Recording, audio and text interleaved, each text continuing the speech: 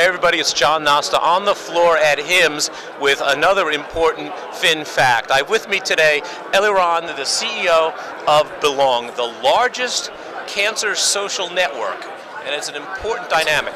Eliran, tell us about the Belong network. Okay, Belong.life is a network for cancer patients. Today is the world's largest network for cancer patients and caregivers and professionals. When we established Belong, we wanted to be the GPS, the ways for cancer patients to do less mistakes and improve their quality of life and hopefully maybe save their life. If they join Belong, they can improve their life, be more proactive and find solutions. We're using our AI to help them find clinical trials free. It's free of charge and use it anonymously, so they are quite happy.